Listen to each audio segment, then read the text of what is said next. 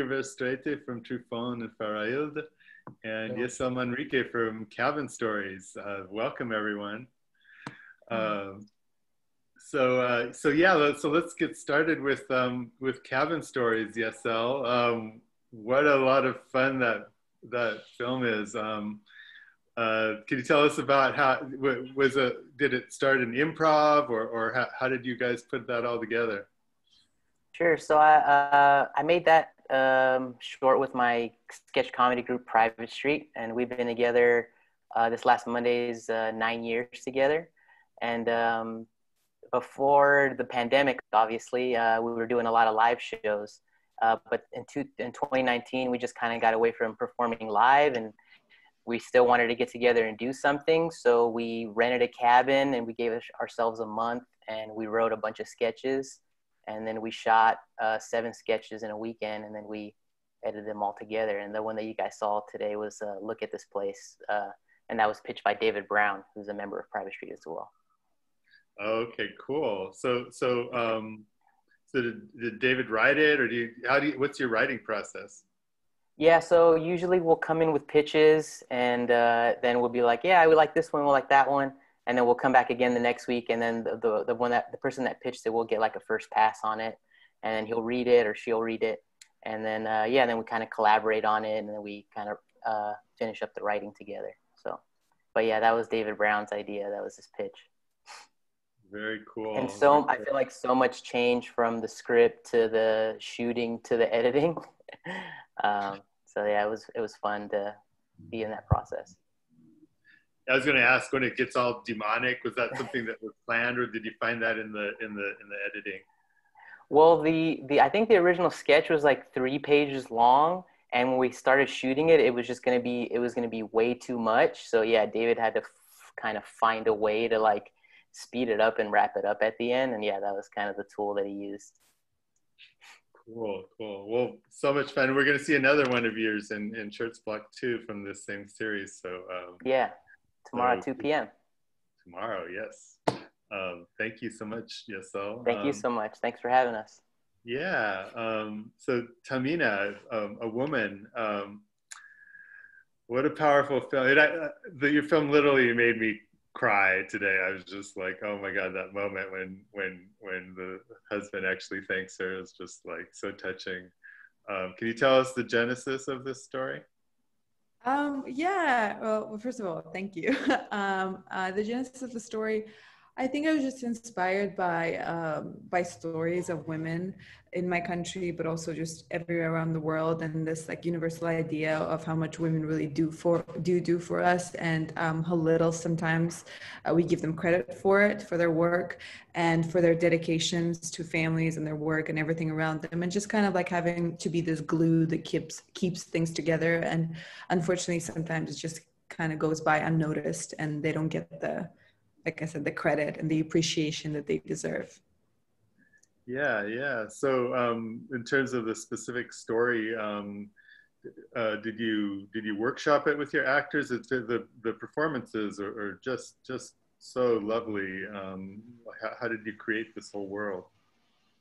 We didn't really have much time to workshop or even rehearse, for that matter. I was lucky enough to know the actor that was starring opposite me. He's a good friend of mine, and I've worked with him before, so it kind of came naturally. But it did work as like, there was more room for kind of, not improvising, but for taking out dialogue or for allowing it to sit there a little bit or change it up. I did want it to be as real as possible. I do love, the style of it in that way, like the social realism of it. So there wasn't much workshopping going on, but we did work on the script. I did show the script to a couple of my friends and the people that I trust, and we kind of thought of how do we make it more subtle, I guess, with each workshop. Oh, nice. So, and you shot this in Azerbaijan, yeah? Yes, Azerbaijan, in Baku. So what's it like shooting independently in that country?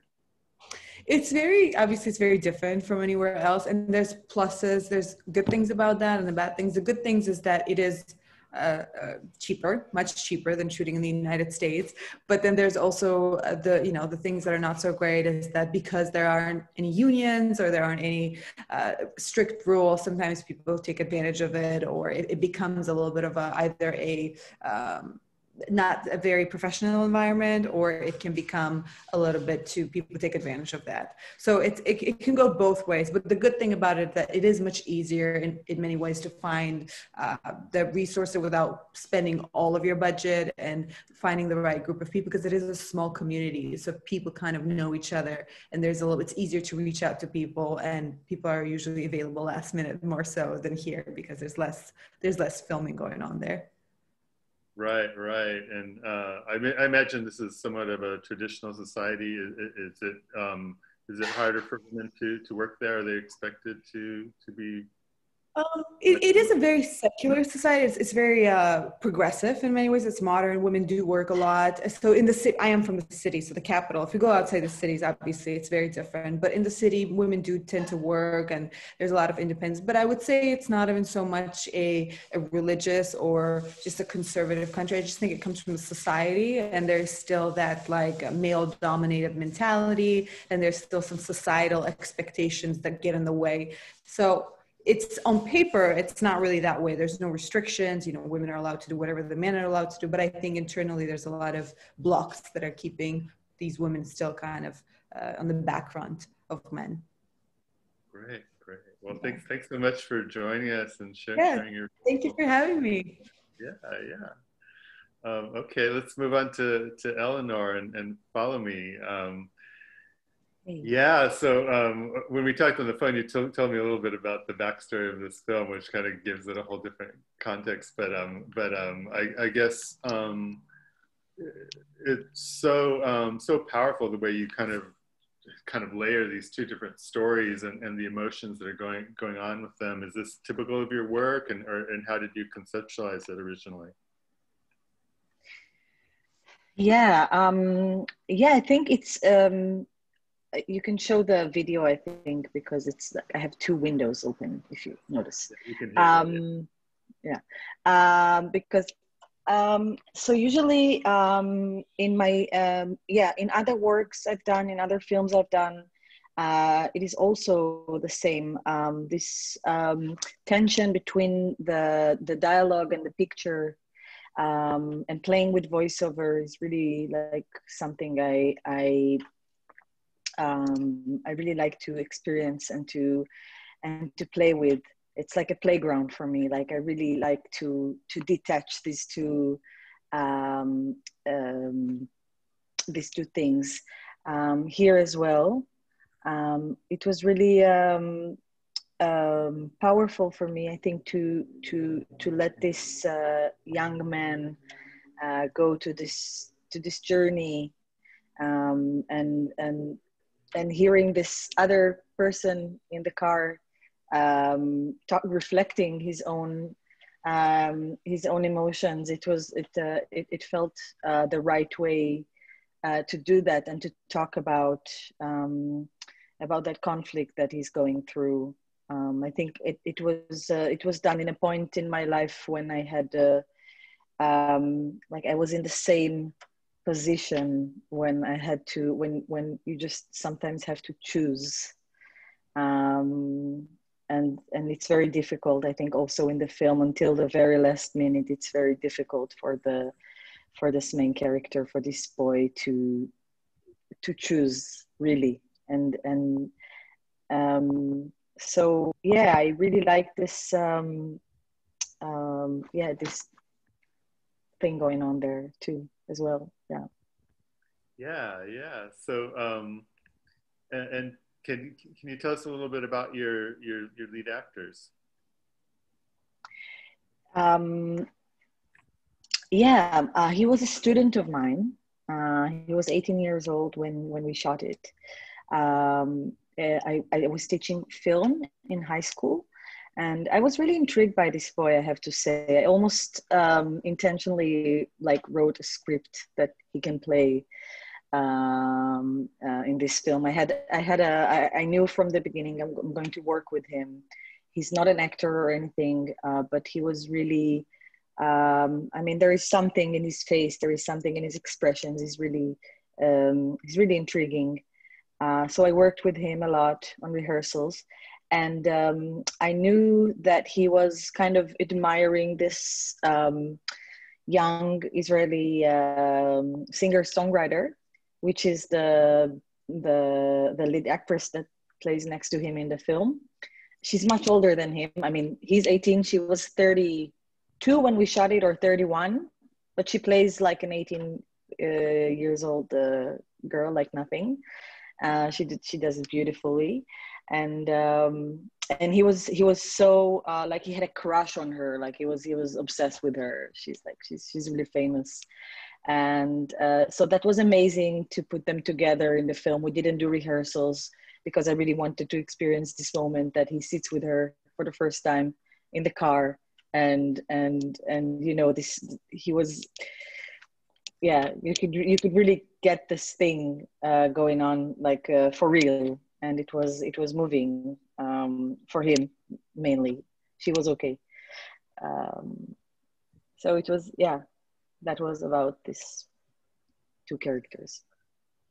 Cool. And so music plays such a big part in your film. How did you think about the use of music?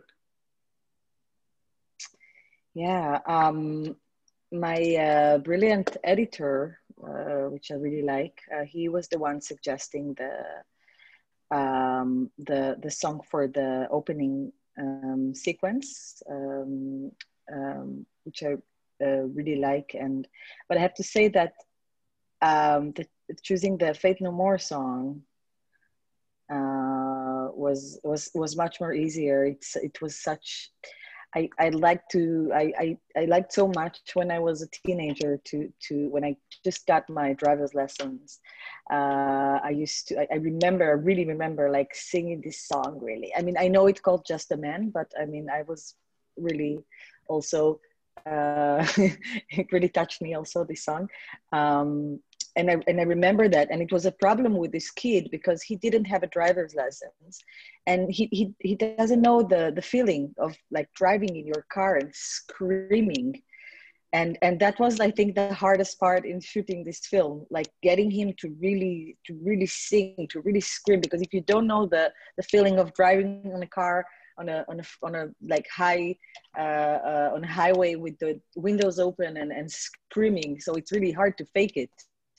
For him, it was the hardest thing in the film, you know, like to really shout it out. So we worked on it a lot. It took me a lot of time on shooting, and it was very expensive, unfortunately.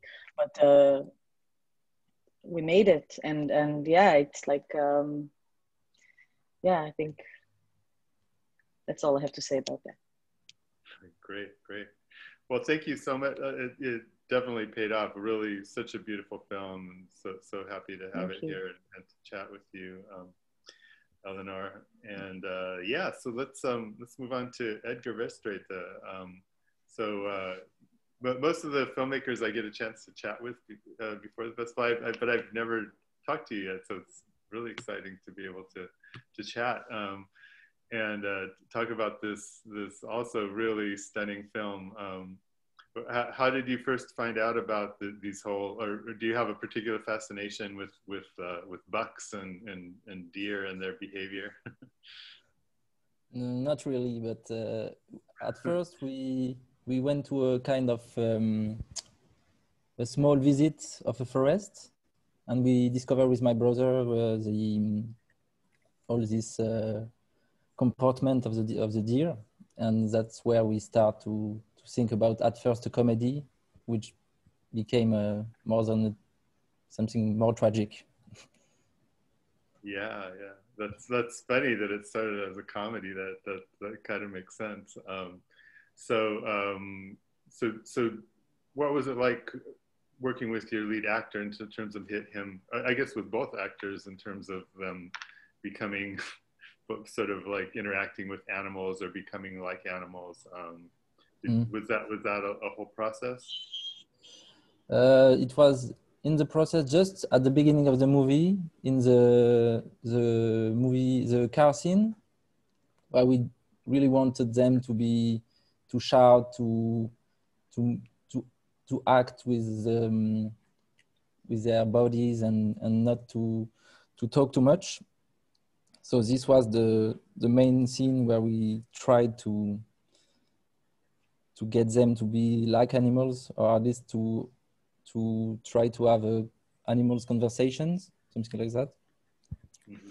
But after the third character, so the guy from the forest, is more like he leads them to another kind of discussions, I think, another kind of way of seeing the forest, and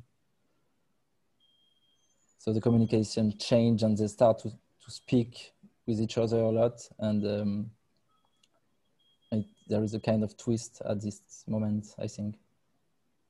Yeah, yeah.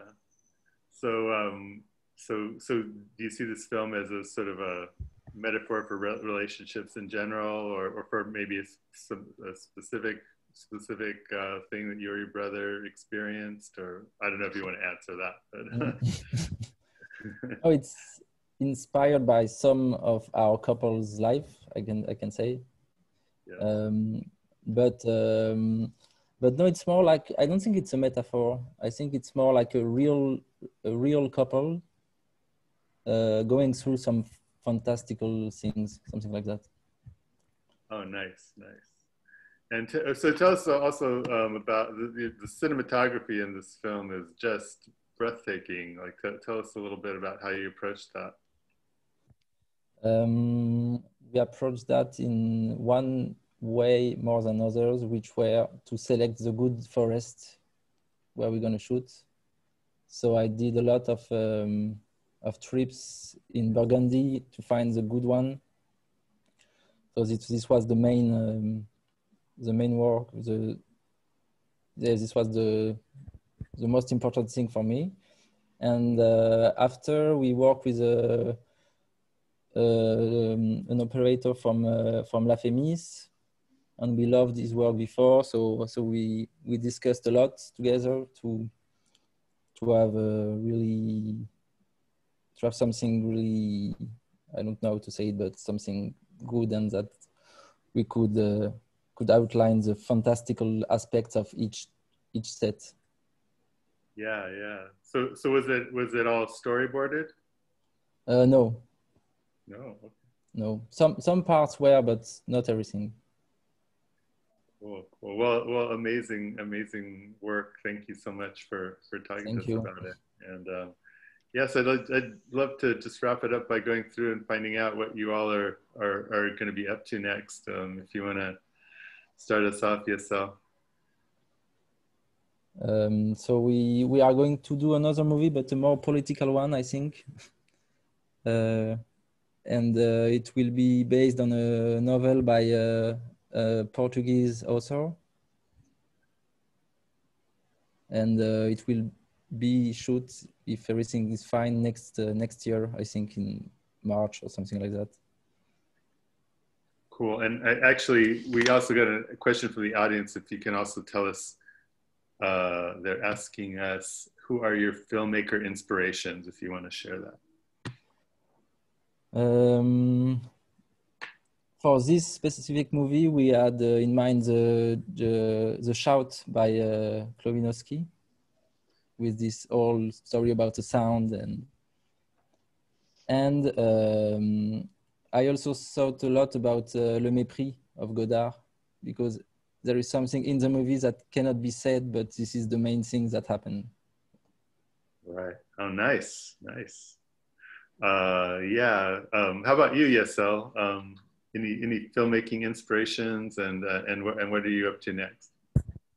I guess filmmaking inspirations. Really, the editing for Look at This Place is very similar to the editing that you would see in Tim Robinson's I Think You Should Leave.